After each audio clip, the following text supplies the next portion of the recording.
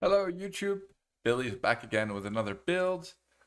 This is going to be a double weapon wielding Slayer build.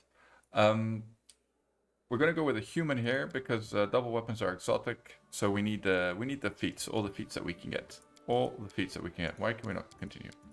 Alright, let's give her the hair to match the portrait. Alright, first things first, monk dip time. Yes, sad but true. Monks just get the highest AC in the game. If you've ever watched me stream before, you'll know that I play on no reload and on hard difficulty, which means that I want to get as much AC ramping as possible in the early game when it's the most important. So I'm going for high dex as well, just for the extra AC once again. So the problem with this build is that there's no way for us to get shield on us until we get Jubilost. So we're going to have to play fairly carefully up until that point. So basically that's until the beginning of Act 2. We want Knowledge Arcana because we're going to qualify for DD. Because another spell that we really want as a melee frontliner or any kind of melee character really is Mirror Images. It's just too good to pass up. So we're picking Dodge for the AC once again. Exotic Weapon Proficiency, we're going for Orc Double Axe. You could go for Two-Bladed Sword. It's up to you really, whichever you prefer the looks of. There's some nice Orc Double Axes in the game. There's a really nice Two-Bladed Sword, but the Two-Bladed Sword comes relatively late, and the Orc Double Axes come a little earlier. I think the first Orc Double Axe you can pick up at the start of Act 4, which is a named one, and then you get a really nice one at the start of Act 5 as well. Maybe even at the end of Act 4, actually. I'm not sure when that area becomes available. So right, the next level, another dip, guys. I am sorry. I do humbly and sincerely apologize, but it is what it is. This build needs it. And again, this build is actually not really like, I'm not saying this is going to be the most damaging build in the game or anything like that. It's just a way to make double weapons work. We're too dumb to cast spells, so it really doesn't matter what you pick here. And we're only going for one level. Now we're going to go on level 3, we're going to go into Archaeologist, and this is in order to qualify for our DD levels. But we're going to go into 2 Archaeologist levels. We want Trickery because it's nice to be able to stack a little bit more XP on your main character by doing Trickery checks. At level 3, I think we're going to pick up 2 Weapon Fighting. We have 16 dex, so we can qualify for the first feat. First 2 Weapon Fighting feat, anyway. As spells, I usually go Cure Light Wounds. Quite useful to have in the early game, just to make, help you heal up on rests. And Remove Fear is always useful as well. For those annoying boggarts who like to use Terrifying Croak, or whatever it's called. Second level of Bard right away. We're done with mobility, you only need 3 points to get the effect that we're looking for. Persuade, always max that out, and the rest goes into Trickery. Now here we're going to go, actually we'll just pick it here. We'll go Weapon Focus or Double Axe. There it is. And the other spells don't matter 1 iota. Pick whatever you feel comfortable with. Now we're going to go into our Slayer level, Deliverer. So basically you can apply your studied target through Sneak Attack, but we get Sneak Attack from Alchemist. So we don't need to go into Slayer 3 for this to work, which is nice. It's a nice little bonus. Pick whatever deity you feel like role-playing, I guess. And then we're done with Knowledge Arcana now at this point. This qualifies us for DD. Here at level 5, we can go into Accomplished Sneak Attacker. Let's see, we could pick up Dazzling to display. I think I was going to skip Accomplished Sneak Attacker for now, because we're quite tight with feet. So I think we're going to go into the Dazzling Display. And now we're going to the real DD, the Dragon Disciple. Right, no more points necessary for Knowledge Arcana. Continue with our Persuade. Pick any Draconic Bloodline. I think Acid might be mildly better, like tiny bit more damage present in the game. That's Acid. At level 7, we're going to go for Outflank, I think, if it becomes available. I feel like that would be the choice here. Yes, it is. There it is. Bard. As far as the DD feat goes, I go for Blind Fight always, and this kind of for this kind of build. And here, like, yeah, this is totally up to you. Whatever you feel like is convenient. And we're going to continue with our Dragon Disciple. You want to go 4 levels Dragon Disciple. I realized that I did make a tiny mistake. So because we're not Slayer, we can't qualify for the dual wielding feats. I'd ignore Dex just yet, but we want to pick up the dual wielding feats when they come available. So at this point in the game, Level 9 actually is when you want to pick up improved 2-weapon fighting.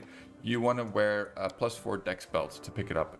Those will be there. You'll have one. You'll be wearing one because you want the AC from dex. You'll be wearing a belt of physical flow +4, or maybe even a belt of perfection. I don't know. You'll have the physical flow belt for sure though at this point in the game. So there's no better belt for you to use. So it's no skin off your back. You know what I mean? Know what I'm saying? Are you picking up what I'm putting down? All right, mirror images. The whole point for the DD dip, other than the nice +4 strength, is to continue Bard spellcasting progression and get the mirror images. 4th level of DD, and we're done with DD.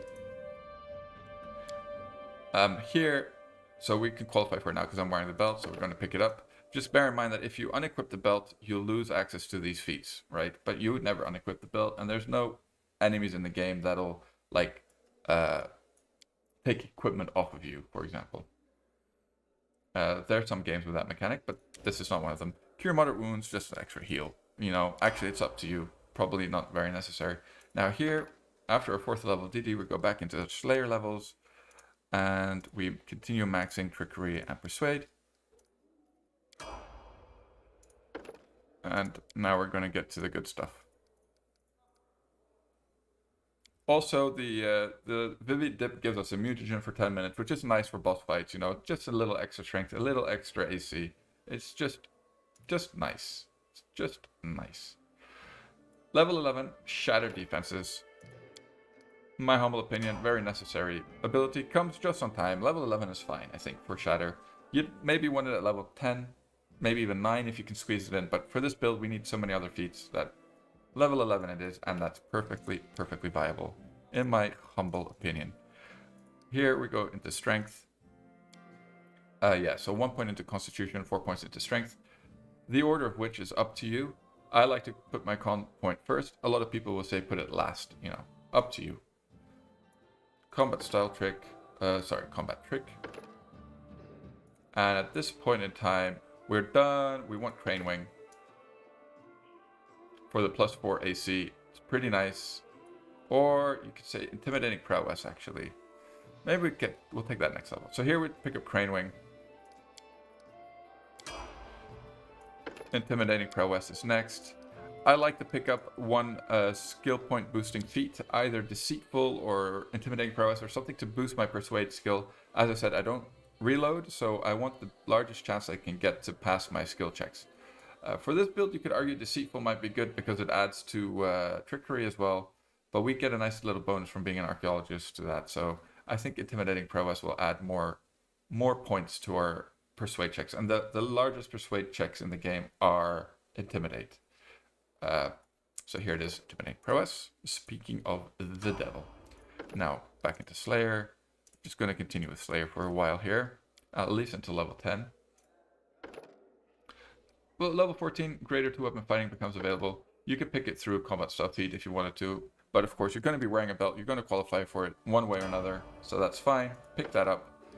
Level 15, we're going to go into double slice here, I think, because we've got our full attacks around. Is there anything juicier though? Actually, I think improved crit is juicier. That's my humble opinion. Improved crit is juicier. Orc Double Axe, yes. Improved crit at level 15. Slayer, Slayer, Slayer. All the way to the bank. Now, we want to at least 10 levels in Slayer, and then we'll see how we finish off. I haven't thought about it too much the last couple of levels, but it should speak for itself. Oh yeah, so we picked up Crane Wing, actually. That's absolutely fine. Actually, we could just pick up Crane Riposte here. No, we pick up Double Slice here, obviously. Level 16 Double Slice. Level 9. Level 9 Slayer, we're here. And we're going to go for Crane Riposte. I think we'll go for Accomplished Sneak Attacker here. Why not? May as well. It's 3.5 average damage. It's more than Hammer the Gap. It's more than, like, the +1 attack bonus is not huge from Crane Riposte. Not huge, not important. We've got everything else that we really, truly want. So yeah, I think this is a perfect time to pick that up. Finally, our 10th level Slayer. Boom, boom. And we get our Divine Anathema, the whole point of going into Slayer. Now, here, We could go into Alchemist for the extra feat. I think we might just go for 3 extra Alchemist levels. Could we fit in 2 levels of Slayer? I think that 3 extra Alchemist levels will be a bit juicier, plus it'll extend our mutagen, make it less annoying. Plus we get 1 extra sneak attack dice like this. I think this is the way, boys. So here, I think, yeah, you can go for Train Repulse is pretty nice. And then Crippling Strike. This is why we needed level 10 Slayer before we pick our Alchemist level, so that we qualify for enhanced talents. So yeah, Crippling Strike. Really nice little ability. Comes a little late to matter much, though, I'll admit. Doesn't matter much. At this point in the game, you'll be wearing a crown +6, so you'll be able to cast level 1 Alchemist spells, which is neat, I guess. You can cast Shield at this point in the game, but you wouldn't be playing without Jubilost anyway, so it's not a biggie. No biggie. And that's the last level, True Strike. Right, so my character looks a bit messed up because I did a couple of respecs. This happens. What we'll do to fix it is a quick save and reload. I'll quickly go over some of the equipment that we want to be using. It's pretty straightforward. Surprise, surprise. It's either Atrocities. This is the first one you'll pick up. It's in the Flint Rock Grasslands, I think. You can pick it up at the start of Act 4. Sorry, not level 4. And then you want to go into Fate Render. Fate Render is actually quite a nice item. It marks every time you hit, you mark the target for an extra damage. And it's 1d10 plus the Wielded Strength modifier. And of course, we're going to be sitting on quite a decent amount of strength due to our DD levels. And the bonus is that it actually looks quite cool compared to other, weapons with all the shiny stuff going on all the time. As far as other items, you're going to be wearing a crown or something, going to be wearing butterfly wings, manticore boots, and importantly, the protector robe. You can get this at the end of level. Why do I say level? Act 4. Necklace, natural armor protection maybe, or you'd be using bark skins from Juby actually. In which case you go for like maybe double crosses for most of the game, and then you can go into Geronas if you really need it. You go into Cloak of the Lion, and then there's the opposite of, I think it's called Absolver's Cloak, Ring of Circumstance, Ring of Ultimate Protection, and then you want armor bracers here. You want +8 armor bracers. As long as you have over +4, you can stop casting mage armor on yourself. Obviously you want to have a sorcerer with you or a wizard who can make sure to keep mage armor on your character until you get armor bracers of +4 or higher. Because armor for bracers doesn't stack with mage armor. It's basically the same modifier. Alright, that's the build in short, in a nutshell. Damage is respectable. We get 7 attacks around +8 from haste. This looks a little bad, but it'll be much better with the marked and the sneak attacks, the whatever it's called here. Just it says marked target. So it's another 1d10 plus 2d6 from Divine Anathema plus 5d6 sneak attack damage. I mean, that's a respectable amount of damage. And as I said, the point of this build isn't to have like the most damage. It's just to use, make this a viable weapon class. You're going to have good AC. This is unbuffed. We're missing armor bracers. We're missing a lot of stuff. We're missing Ring of Circumstance. So we're missing shield spell, like easily above 60, I would say. And that's probably even not necessary, I think, on hard. I think on hard, the most AC you need is 56, something like that. Oddly specific, Billy. Touch AC is alright. Not the best, though. Not the best. But that is what it is. It's because our dex isn't so high. But yeah, that's the build. Hope you guys liked it. See you guys on the next one. Take it easy.